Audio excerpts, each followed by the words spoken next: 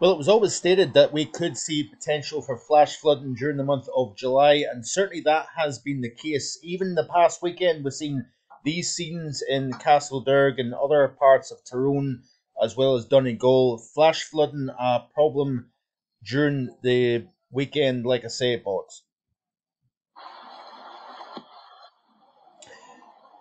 well, it was always highlighted that we could see the potential for flash flooding and heavy rainfall during the month of July. Stark contrast, of course, to the month of June that was warm and dry. And this was the scene in Castleberg, as you can see on the screen, back during the weekend. Another weekend of low pressure dominance across the British Isles.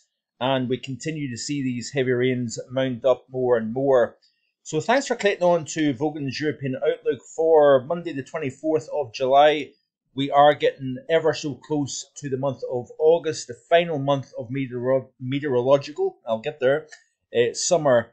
And we have got a lot of contrast in temperature across the continent at the moment. Temperatures as high as 47, 48 Celsius in parts of Sardinia this afternoon, while temperatures in early afternoon at Aviemore was only 10.4 Celsius, an incredible contrast between the northern UK and parts of the Mediterranean basin. That heat, of course, is continuing to press eastwards.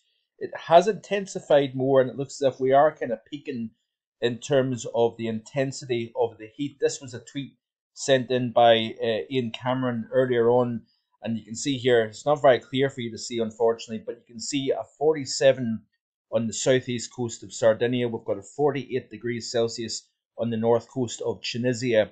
And like I said, we had temperatures very, very subdued for the time of the year in the northern half of the British Isles. Here at the house, I think it was just over 13 Celsius this afternoon. But we have seen a little bit of an increase in sunshine through the mid and late afternoon, and the temperatures have responded. But you can see here the current temperatures. We've only got 10.6 with a wind chill of 7.8 Celsius. Incredible stuff at Loch Liscarnock. And even down across the Midlands, we're only seeing upper teens pretty much across the board. I think we're lucky if we've seen anywhere reach 20 or 21 Celsius. I think we may have seen that in the south coast earlier on this afternoon. But incredibly subdued temperatures for the time of the year. And you can see here off the GFS, the anomaly here, a good 7 Celsius below average versus a good 10 Celsius above, between the northern UK and, like I say, the central Mediterranean basin. Some of those temperatures across parts of England where you would expect to see 24, 25 at this time of the year for an average, a good 4, 5, 6 Celsius below average across these areas of the British Isles. And like I've already said to you, it will be a cooler than average July. I had a very hard time to determine whether we would see a below average. I knew that we would see a wetter than average July, and that has, of course, been the case.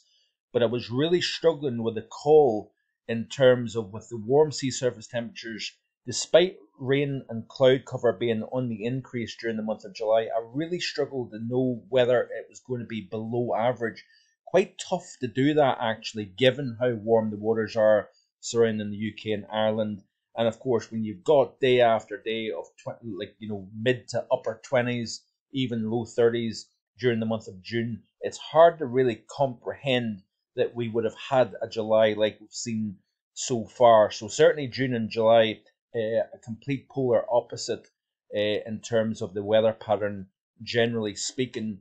Now, this is the 8:50 temperatures this afternoon, knocking the door of 0 Celsius at 8:50 over the northern half of the British Isles here, or close to it anyway, whereas we've got 8:50s of plus 30, plus 35 Celsius at 5,000 feet over the Mediterranean basin. And it looks as if as we press through the remainder of July, we will maintain this cool theme. You can see here this cooler air coming down from the north, thanks to a fairly brisk northerly wind that will always temper the temperatures, that's for sure. And of course, it is going to continue to sink southwards, keeping that heat to the south. There's no chance that we're going to see anything particularly warm through the remainder of this month. And we have got areas of low pressure that will move in during the middle portion of this week. We're going to see more rain, We're going to see more breezy conditions, more unseasonably cool temperatures, but it will import a little bit of milder air coming in from the west, from the Atlantic, as you can see here during the middle and second half of the week. But we've got more areas of low pressure that are winding up, attached to a fairly brisk jet stream for this time of the year, and then that area of low pressure will move in during, you guessed it, the upcoming weekend once again. This feature here in particular looks to be a fairly deep area of low pressure for, any point in the summer, never mind pretty much what would be statistically the peak of summer at this time of the year. Late July, early August is generally the warmest time of the entire year for the British Isles. But you notice here that as we continue to play through this loop, that these areas of low pressure continue to keep the heat at bay, and we're just simply not going to see any of that heat across the Mediterranean visit our shores, anytime soon. And I think what's interesting is that we've seen one surge of heat coming up from the south earlier in the month of July. We did see the temperature reach 32.2. That did tie the yearly record for the British Isles. We did see 32.2 during the month of June. But take that aside, we've had a real run of suppressed temperatures for the month of July. I think it's been hard to get anywhere above the mid-20s all month. When you take that aspect aside, that one surge of warm weather that actually pushed the temperature close to 30 all the way to the Moray coast of Scotland. Apart from that, the temperatures have been really, really poor throughout the month of July, and it looks as if we're going to start the month of August rather chilly as well. Look at this here for Friday the 12th, or sorry, I'm looking at the 12 UTC. This is Friday the 4th of August. Now, of course, long way off, finer details impossible to say, especially this far out. But look at this here chart, and look at the amount of cool air that's getting drawn off Greenland, over Iceland, unseasonably cold temperatures here, and then into the British Isles. We're seeing very, very cool temperatures at 850 across the board here. So it's going to be a while before we get any kind of real proper warmth in the UK. And like I say, we're going to continue to wet those soils. That is going to have a detrimental effect on the temperature as well. So this is the overview chart of weather charts.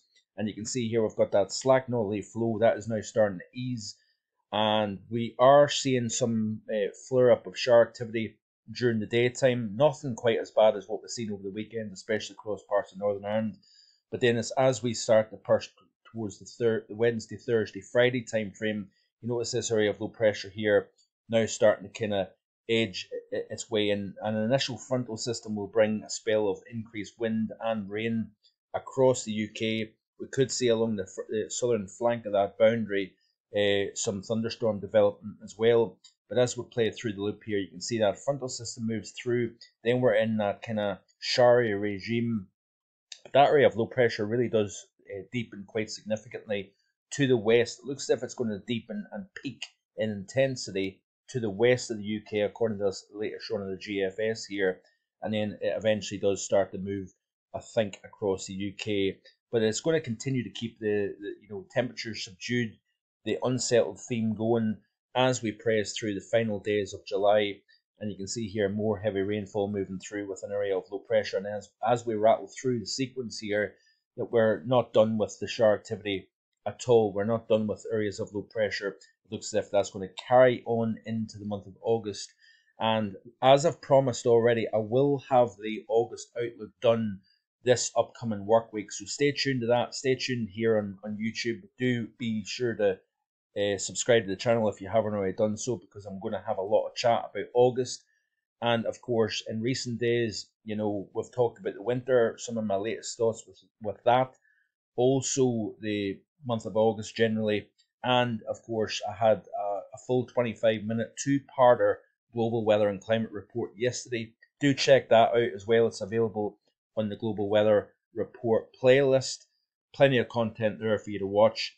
And I think I've covered everything for now. So enjoy the rest of your Monday, and I'll hopefully see you again tomorrow with more. Stay tuned. Bye for now.